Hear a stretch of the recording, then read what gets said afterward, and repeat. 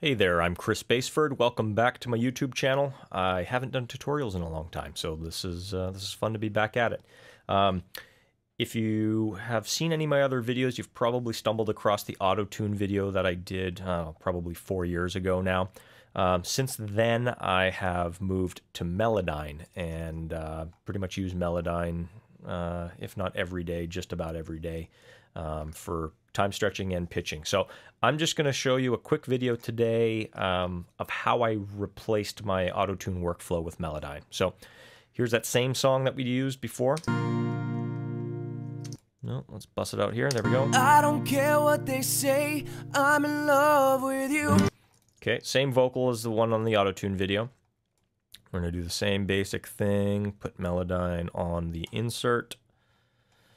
We're going to stretch this guy out a little bit.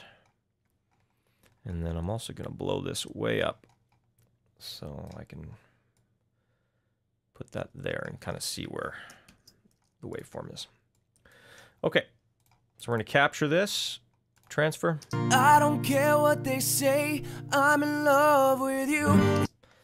So there's kind of the first line, and I typically will transfer the entire song at the same time, but just for timing's sake, keep this nice and brief. In Melodyne, when you right-click on your mouse, you get all the tools and some of the options here. Very handy, and I just use the zoom tool to zoom in, and then you can use the scroll tool to put it where you want. A couple quick things, big differences between this and auto-tune. The main thing is, instead of using a line for the correction, it now separates the notes into what they call blobs. And the way that I can describe this best is it makes them almost like MIDI notes, and then you can put them in the scale wherever you want. So it separates them out into these blobs.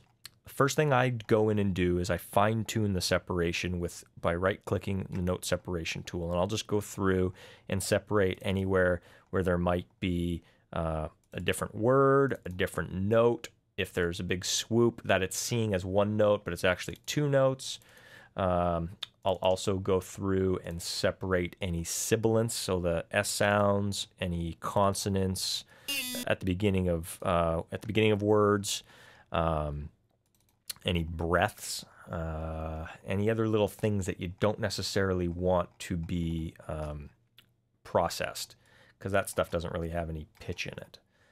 So I'm going to separate that guy as well, and I think just because I've been using Melodyne enough, I'm probably going to want to separate that guy too. Okay, so I'm going to separate that one as well. And zoom back out. There we go. And let's... I don't care what they say, I'm in love with you. All right, so we're going to get into correcting this. And if you use the pitch correction tool, right-click there, you can just go in and actually click and drag. And it plays it back for you so you know what note you're dragging to. Or you can double-click and it will put it right on the grid for you. Let's zoom in a little bit more so you can see this. Double click, snaps to the grid. Double click, snaps to the grid. So another way of doing this is there's something called the pitch macro tool, and if you click on it, you can just drag the pitch center, and it will snap pretty much all the notes or any notes you have selected onto the grid. I don't typically use that too much because I like to have a little more control, and I don't want it to snap certain things. I don't want to snap the swoops, the ins and outs of notes. I want to leave those natural. So I just go through and literally manually snap the notes that I want onto the grid. I don't care what they say. I'm going to snap those guys, snap those guys, snap that guy. I don't care what they say, I'm in love with you. That guy's a little sharp. I don't care what they say, I'm in love with you. Try. I don't care what they say, I'm in love with you.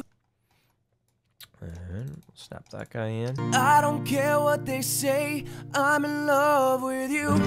Now, the cool thing about Melodyne is it basically handles all the transitions between the notes and kind of sews them all back together very smoothly. Now, if there is a scenario that you want to either make the transition less or more, you basically use the pitch correction tool, and when you hover over these little kind of thin orange lines, it lets you do that. So let's say like right there or right here. I don't care what they say, I'm in love with you.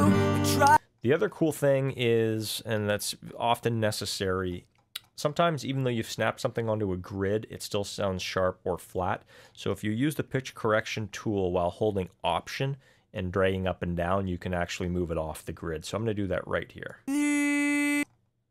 I don't care what they say, I'm in love with you. And then this part here, I'm going to do that as well. I don't care what they say, I'm in love with you. That guy I'm going to keep on the grid. I don't care what they say, I'm in love with you. There's one other spot that I'm going to tweak here. I'm going to tweak that right there.